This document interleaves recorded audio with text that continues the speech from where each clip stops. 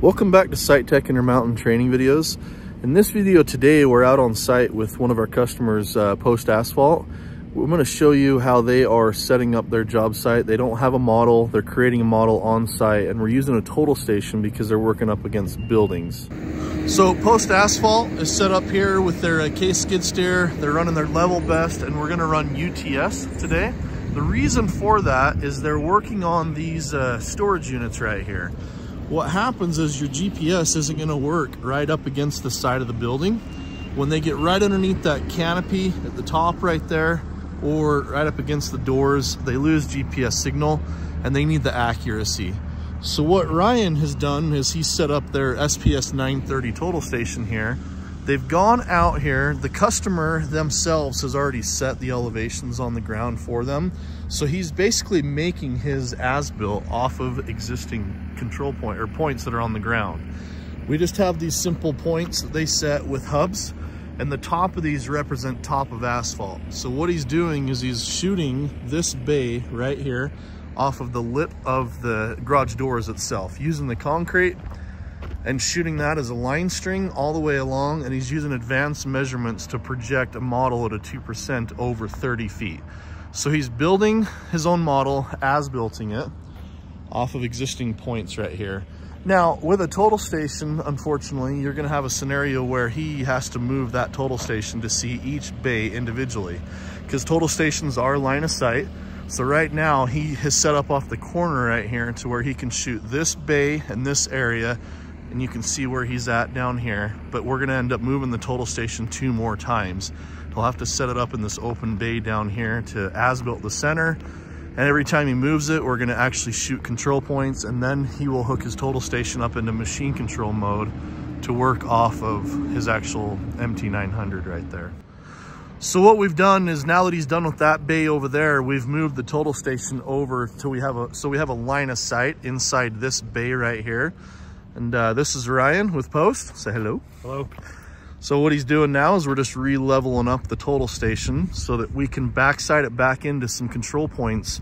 That's one thing I failed to mention, is when he had the total station over there, you can't just pick up the total station and move it over here and it still tie in to what we've already shot, or he shot. So he went ahead and set some control points, made his own out around this area right here, so that once it's moved here and he levels it up, he'll reconnect and he'll do an arbitrary and shoot it back in to control. So everything he shoots, all 3 different setups, is gonna tie in. So, yep. Look at that one. The bubble just stays there when we're... That's a master of the bubble. Yeah. So we just reconnect to the total station at this point and do arbitrary, and then go and shoot in a couple control points. Okay, so now what he's doing is he's setting up on his first control point. He's got the total station actually tracking him, and we are simply just getting our first control point to backside in to reposition where the total station's at, so it knows where it's at in conjunction to everything he already previously shot. So the other thing to keep in mind is to make sure your control points aren't in a straight line. Your total station will set up if you backside in a straight line, but it's always good to have an angle. Now Ryan has shot his second control point, and he's going to a third one to average that out, and he's got a really nice V, is what I call it. So he's got good angle on all these different shots. If you do all of them straight in line with the total station, it will still set it up. That's kind of one of those things out in the industry, is can you do it straight in line or can you not? I personally don't have luck because the total station is setting up what I call a plane, and it doesn't understand planes very well if it's a straight in line. Now that the total station is set up, he's gonna go ahead and just start shooting along the edge of the garage doors, which is his finished floor elevation, which is gonna be top of asphalt. He's gonna go ahead and build line strings and shoot all the way along the doorways right here. The thing he will need to do too is he's got some brake lines in here that'll have to be adjusted. And what he'll do is he'll shoot a line string, or a brake line, if you will, all the way around this drain box and this second drain box back here. But we've got a high point in between these 2 drain boxes right here. This is still just kind of a rough grade on the bottom right here. So he will have to establish a brake line from this garage door all the way through where I'm standing to this garage door over here. to make that break line in between the two. And as he shoots these as break lines and not just line strings, that'll allow him at the very end to be able to take all his work order and basically create a model out of it. He's going to surface it as designed, which will give him two different things. One, it'll give him the option to be able to use his total station to check grade, set hubs if he had to, if you weren't using a machine control option. But since they do have their machine control, he will surface his design, and then we're going to actually export it out to the machine. Plug it in the machine, and like I said earlier, each one of these bays, he'll turn his total station from connected to his data collector into machine control mode. And they'll actually still grade this entire thing out using the total station on his skid steer over there. So it's just a systematic shot by shot at this point.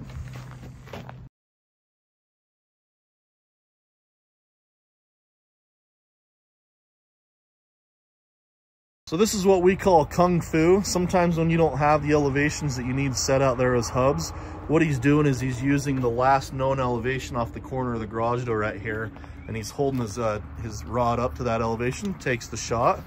Back here, he's going to take a straight line all the way across to this garage door to create an elevation so that it'll actually drain back to this drain box. A lot of times I don't hold my rod in the air. I'll just take a shot on the ground. I'm actually going to do it here.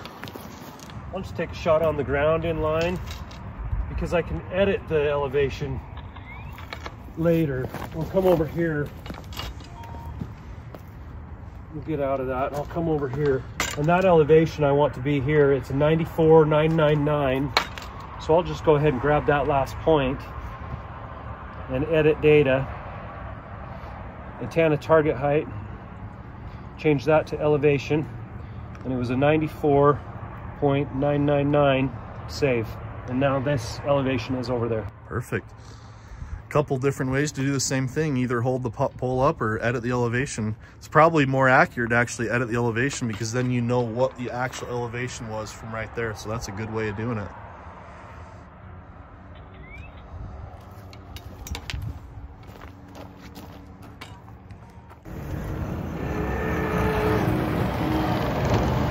Now what Ryan's done is we've picked the total station up and moved it over here to the third bay, because we needed line of sight for this last one. So he's going to go ahead and shoot it in arbitrary off the same control points that he shot previously to make sure that everything ties. And then he's going to come out here and he's going to do the same exact thing. He's going to build his line strings and his brake lines and his points for this bay using the hubs that have been set from us for someone else.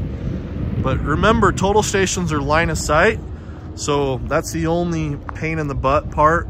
GPS won't work under the canopy, total station will.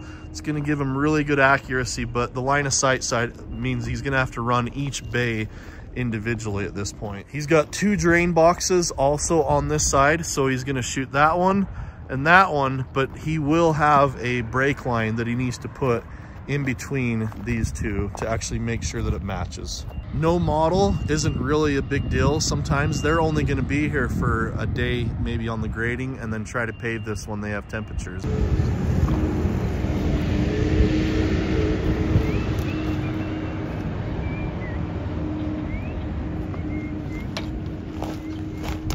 this elevation. So right now he's just using the finished floor, creating a line string to be able to see what the slope percentage is to the existing ground, because some of this does have to be kung fu'd in. We've got an actual hub right here, but this back line right here doesn't have an actual design laid out for him. He's kind of figuring out his own elevations to make sure they get their proper 1.5 or 2%, whatever they pick, to get back to the drain box right here. So sometimes you got to make your own line strings, check elevations, and do what you got to do to get it done. So after Ryan shot the building and shot over here and found out what the feet is, it's about 48 feet. And what he's going to do is go at 0.5% from the building, 48 feet. He's going to use advanced measurements. So he is going to shoot a line string along the edge of the building on the floor elevations there.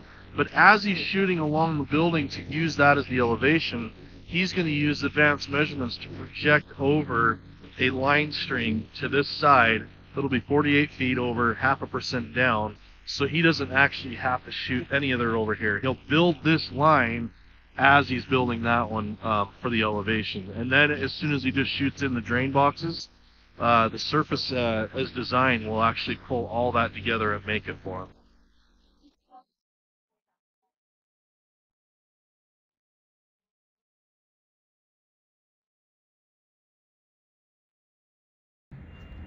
Now that he's done shooting his last drain box right here, what he does is takes that work order that has all of his shots on it. He's going to go in and do surfaces design and view it, make sure he likes it. Once we're done there, we'll go put the total station into machine control mode and import it into his Earthworks skid steer. So right now what we're doing is we've got our thumb drive put in. He's just doing the data management and export to machine. Job site's been created, so this data collector itself, this TSC7, is going to write the file formatting that needs to go out straight to the machine.